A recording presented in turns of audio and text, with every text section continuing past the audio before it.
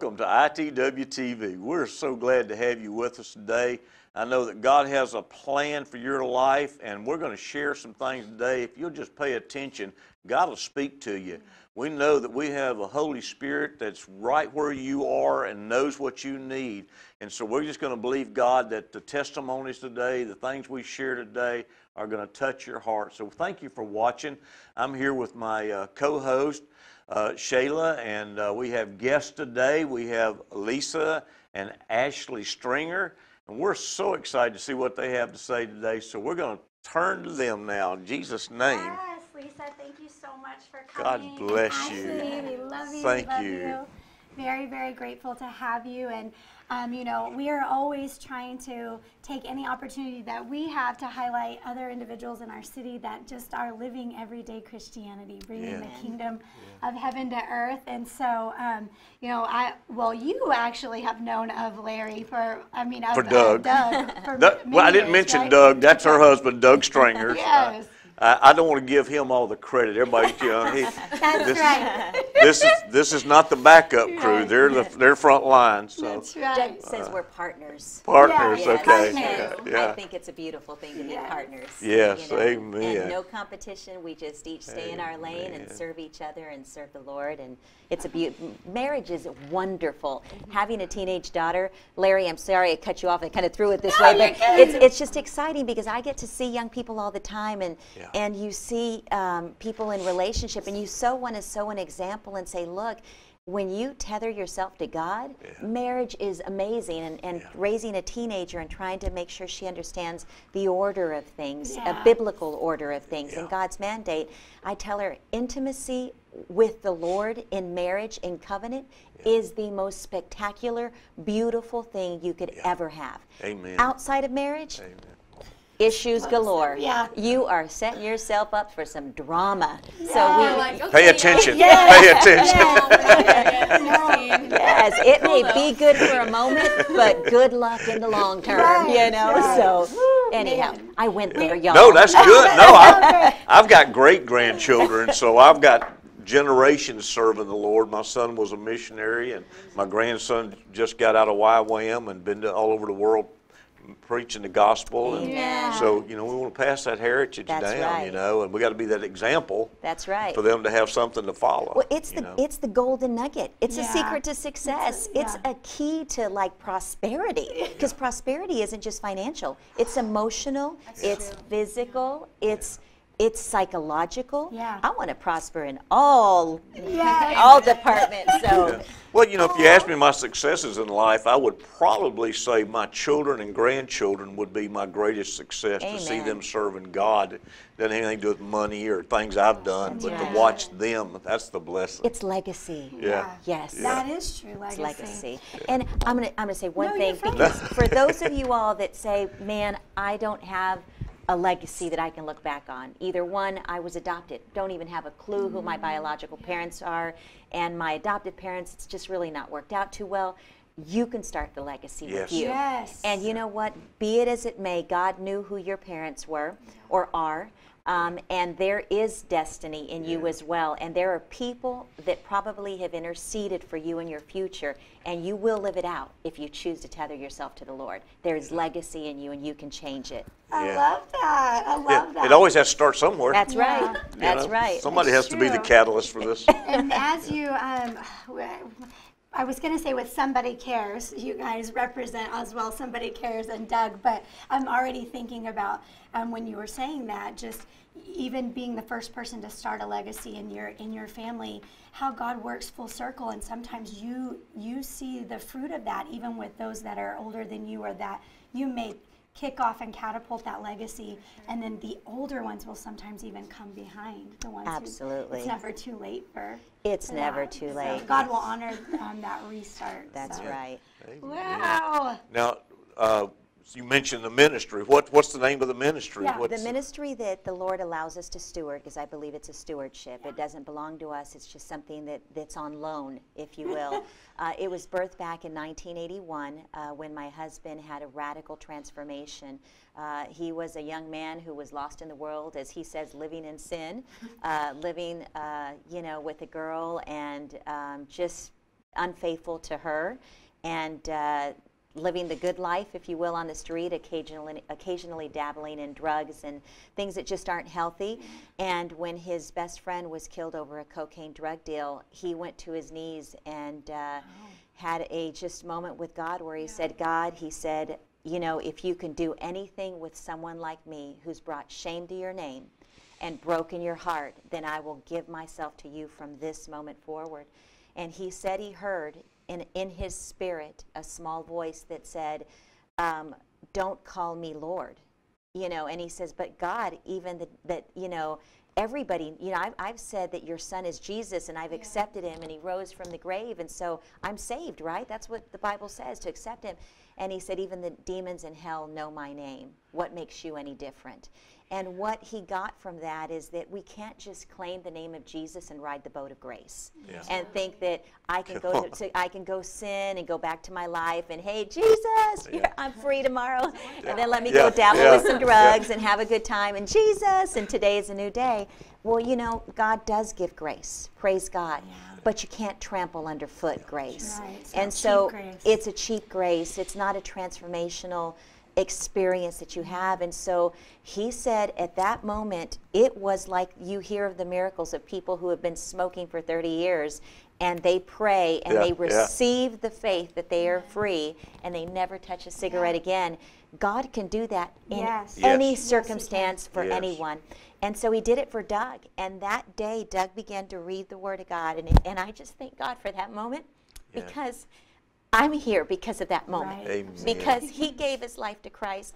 Ashley has a good daddy. I have a great husband. Amen. I'm sorry, you have a great daddy, not just a good daddy. And so I have great leadership because my leader, who is the head of my home, chooses to follow the leader of all leaders, who gives us his living word. And that's how the ministry was birthed. And so we have been over 35 years now helping everybody from the destitute, the prostitute, the down and outer, to the Lord has expanded our territory from the inner city of Houston to the four corners of the globe.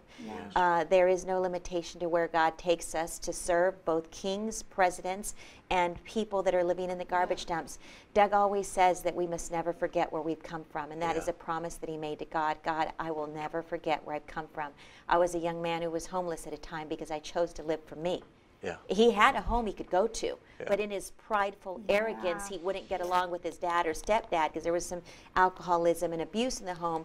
He chose to take on his own road, and that road led downhill. But ultimately, God never lost sight of where that young man was. And he reeled him in, brought him home, and now we're a happy family. Praise the Lord. So that's a little bit about the ministry with a lot extra. I love it. You said something that I think is really funny, and I want to address this to the audience real quick because you said that he thought he would give God a bad name. And I'm thinking, I've heard people say, oh, my life, I've given God a bad name. I said, the devil can't even do that. That's right. So don't think that you're giving, you can't do anything to give God a bad name. That's right. You're not that great. You know, I have to tell you, with all the chaos going out in the world, that some of you all may turn on. In fact, I think more people don't watch the news. I'm going to say in our household, we're news junkies. I believe that we need to be informed. We need to know what's going on out there for multiple reasons, but one of those is, Shayla, I know you as an intercessor. Larry, if you're going in to do prison ministry, you, man of God, have to be an intercessor to be prayed up, to discern how to touch the heart of these people that, as you said, maybe are the ones that don't feel that they're worthy of even allowing the King of Kings. Why would he want me? Exactly. You know, after all I've done. Some of them maybe even murdered multiple people. But God says that none should perish. And he's very keenly aware that it's the sin and the enemy that has caused them to sin, not him. You know, so if they can wash that mess off, they've got a new start. So with that being said, I think that he is more than able to transform any circumstance in any situation at any given time. And so we need to not underestimate his power. And so with regards to the news, don't always believe the hype. You know, don't believe the hype. Be informed. And if you've gotten a bad, don't believe the hype. And if anything, use the hype to draw you near to him, to cause you to be the 2 Chronicles 7:14. If my people would humble themselves and pray, I'll move mountains for you. Amen. In an instant, he can change the circuit. In an instant, don't think that whoever is in leadership has to be there. He can shake them out in a moment. Yeah. But he also, for those that wonder why we live through some of what we live, is because he's not a God that forces us to anything. Yeah. Exactly. He gives us choices, Exactly. and we also have to be responsible for those choices and live in the consequences. Yeah. Now, you told me about Doug getting his life right with Yeah. God. How about you? Yeah, tell us You weren't about born it. saved, Your were you? story. Well, I'd like to say that he had his eye on me from the time I was in my mama's womb. Matter of fact, he knew about me way Yes, before that. sister. I grew up in a home that believed in Jesus Christ as our Lord and Savior. I was attending an Assemblies of God church as a young girl. My father became a workaholic because he wanted to meet the goals of all of the other people on the block to take their family on a decent vacation. Because there's people out there that they don't get a family vacation. Yeah. They work their tails off, and there's no money for even a Right. 7-day trip. And if it is, it may be to Beaumont, Yeah. or we may go to a camping park because that's all we can afford. And Yeah. you pitch a tent and we barbecue some baked Yeah. beans. That's reality. We Yeah. need to not fool ourselves to think those of us that get the luxurious 7-day Walt Disney World cruise, Right. or Disney World vacation, or much less anything Yeah. else. And so Daddy was one of those people, and he worked really hard, so he stopped going. He started getting overtime. Double pay, at $50 an hour is a lot of money Yeah. on Sundays. You make Feels more good. money on a Yeah. Sunday than working 2 days during the week. And so we would get bus to church. Loved Jesus with all of my heart. But we were not integrated as a family deeply in the Word. So we prayed. We might bless the meal here and there, but never do I really remember that we would get into the Word and delve in the Word. Yeah. And yet my father, when he had his Sunday off, would serve in kids ministry. And how many leaders are not like that today, in all sincerity, Right. Yeah. that are serving at a church but not going deep in their own personal time? Yeah. So and good. they believe, well, I'm serving, so I'm serving, but you're not growing. And you're really only setting yourself up for failure. Yeah. All that to say that I never had relationship with Christ. I was just covered. And Yeah. so I wanted to get out of living in a lower middle class income neighborhood and lifestyle, and I wanted to be successful in business, achieve success in business, and it was only after brokenness that I fell to my knees and had my true transformational encounter with Jesus. And that wasn't until 30 years old, after 30, that I said, God, forgive me for trying She's to do 32. things. Yeah. Actually, I'm proud to say the Lord has blessed me with 50 years. Come on. And unashamed of the age, for no other reason than I visit people every day, either by email, by phone, or we do hospital visits, and there are people fighting for their lives that are much younger than me. Yeah. And so I don't take life for granted whatsoever. I'm like, God, bring on the years, but I want the health to go with it. Yeah. Amen. So Amen. again, I had the transformation, and that's when I fell in love with Jesus, and the rest is history. Were Here you I am. always you were in California before you I were was here, right? I was actually born and raised in Houston. Oh, okay. A native So you Houstonian. were. Yes, but I've always wondered. but such a conservative life that I never left the neighborhood. I just didn't go anywhere. That's I amazing, went. though. I just knew very little, and so when I graduated, I wanted to explore the world. So I applied to Arizona State, was admitted, went to Arizona State University, learned how to balance a checkbook, things that I want her to learn now as a teenager. My parents didn't do with me. Yeah. So I believe, there was no such thing as a cell phone alarm or an alarm clock even. I had the old school mom that if it was time to go to school or work, she'd come wake me up. Breakfast was ready, my clothes was washed. It was ridiculous. Now that I think about it, I'm like, oh my gosh, life was really too easy, and I wanted to learn how to do things on my own. I think that I've heard someone say, and I'd like to give him credit, but I can't. I don't know who it is, but it wasn't me, that the worst thing you can do for your child is make life easy for them. Make it so comfortable that they don't grow up. And for those of you that are young that are thinking, shush up, no, I'm serious. It is a good gift for somebody to tell you, you need to learn some basic skills on your own. I think it's ever so important. Yeah. I'm I'm watching her expressions while you're saying this. Yeah, okay. Multi-generations happening right here at this table, but it's just we last night Snapchat was the hot topic at my house because my son just turned 16, and so that led to all the other topics, and Yes. so also, it's just interesting that you're saying that because it's easy sometimes to make life easy on our kids from false sense of responsibility or guilt or lack of when you were growing up or whatever, and you know. I just want to say one thing about Snapchat. I am not a fan of it. I do not support it. We have not allowed it. We did not have it either. Someone actually hacked Ashley's account, created a false Snapchat. In fact, we called your husband because he's a techie to say, can you help us figure and how to trace that? I called the company, and both times that they've tried to create something, it has been a fiasco. I don't believe that anything, the Bible says in Matthew 10:26, everything hidden will be revealed and covered will be known. It also repeats it, I believe, in the book of John, similar scripture, similar verbiage.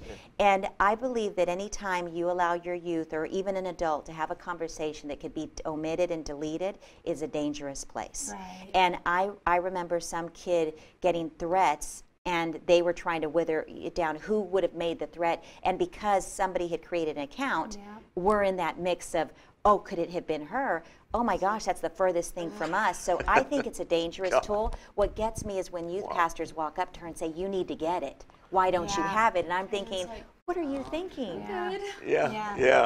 Yeah. So anyhow, I'm sorry. I want to make, because those are important. We're jumping topics, but I just feel like it's important because, again, we're talking just about, we started this talk about legacy, really, was the first word I heard. And all of this is so important when we are thinking about what we're contending for and what we're passing off, That's right. So, I mean, it's amazing. And another thing, too, she was saying that she went to church, but church wasn't necessarily the answer because she hadn't met Jesus. And being religious is just definitely not the way. And so many times people watch our show and different shows and think that you're getting what you need by watching us, and that's not it. You got to have that relationship with Christ, and that's the change that happened in your life. That's right. When you finally said.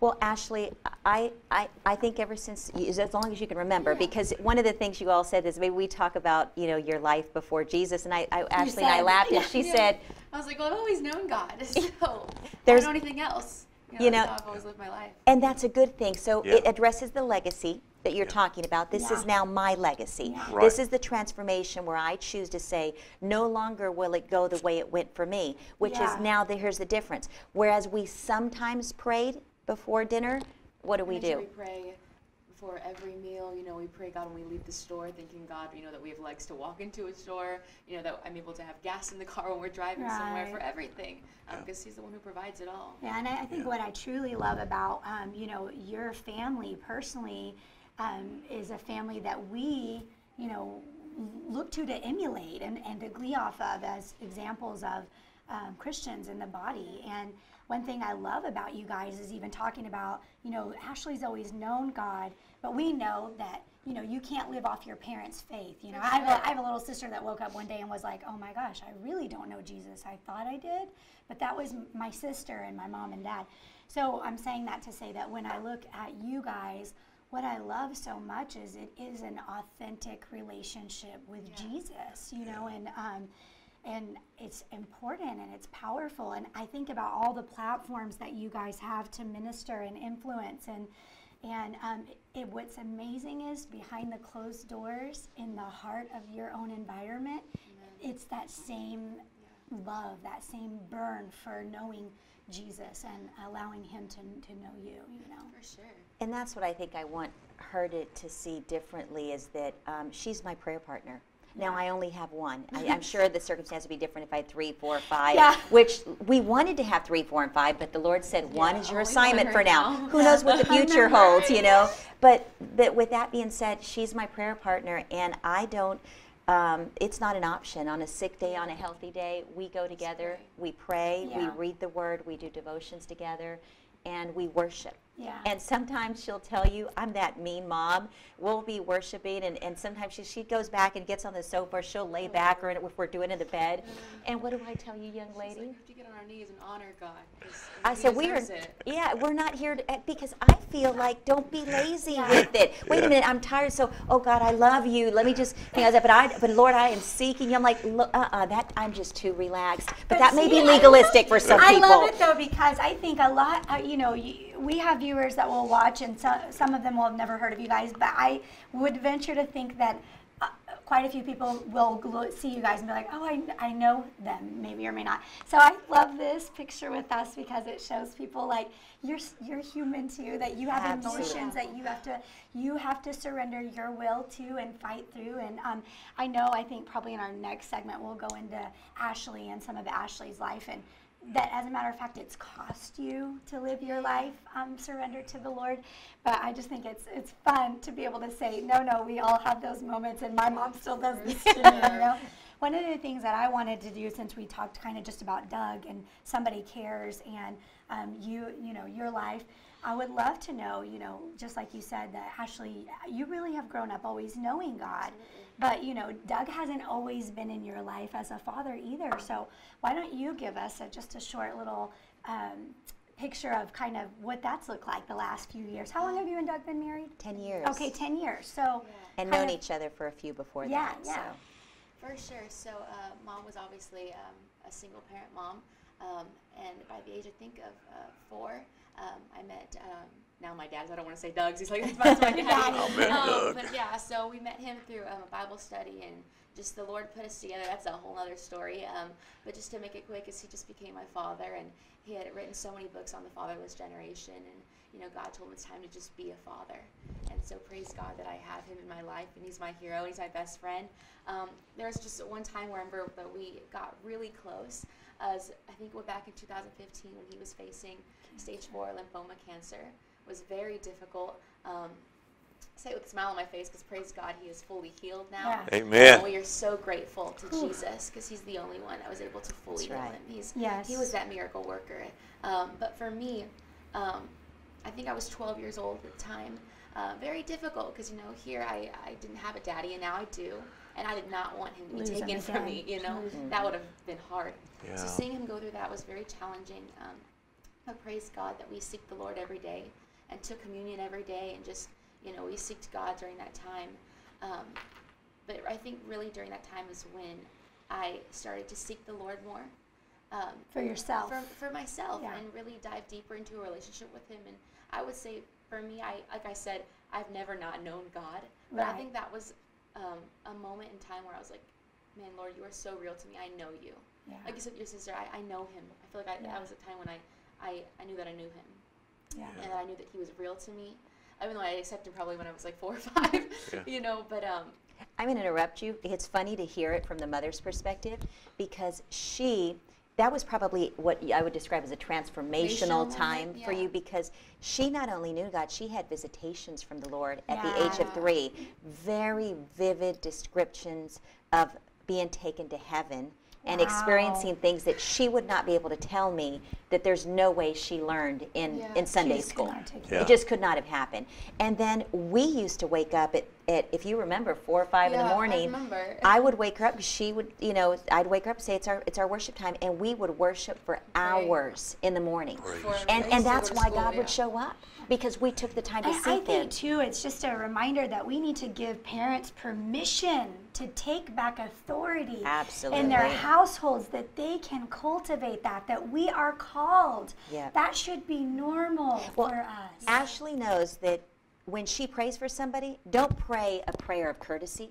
You better pray and believe that if they got a migraine, that migraine must leave. Yeah. That if there is cancer that's battling, that cancer has been defeated. Yeah. We need to pray with a faith that moves mountains. Yeah. Not just lip service. And I think too, again, you just touched on Doug and the cancer, but all people watching wouldn't know that, that Doug had stage 4 cancer. And even the encouragement that you're giving of even that doesn't mean that we're not going to walk through opportunities and moments to truly and I'm going to get God back glory. To being real. When we talked earlier about the fact that we pray together, Ashley and I have had moments where I'm mad at her, I've disciplined her, she's done something not cool.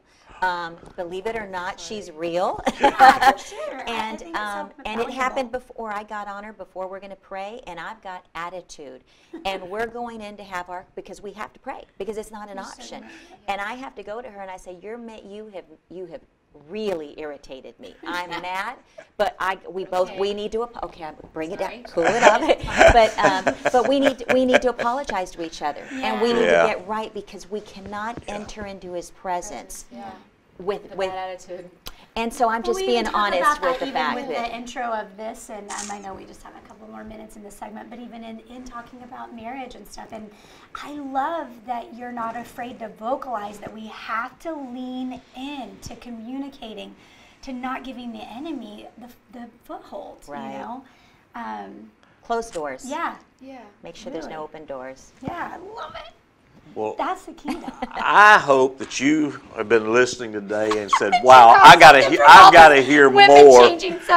to hear more of what's going on here." And so we're just praying that you're going to watch the next couple of segments we're going to have, and find out more about these fine, wonderful Christian, sold-out warriors for Christ. Yeah. I tell you, I love people that aren't ashamed of the gospel of Jesus, that really stand up. And so we're going to pray. Would you pray over our audience today? I would. So, Lord, we just say thank you right now, even at the sound of my voice, for every person watching, every person listening, Father God. Lord, I just say thank you, God, today for freedom, Lord. Yes. For freedom, Father. That one thing, Lord, that Ashley or Lisa said, even maybe about their experience or Doug's, God, would bring freedom and power and hope, Father. Lord, I thank you, God, that people know the truth by the blood of the Lamb and the words of our testimonies, Father. So wherever these viewers are throughout the world, God, we just say thank you, Lord, for freedom. I just feel like there's a freedom that's coming right now in Jesus' name. There's a supernatural touch right now in Jesus' name, that you are enough, for the Lord, and that today you can begin a new legacy in Jesus' name. Amen. Yeah, we thank you for watching today. If you want to get more information about Doug's ministry and what they're up to, you can write us at itw.tv. You can see all our information at the end on the screen. God bless you. Yes, we'll have it posted.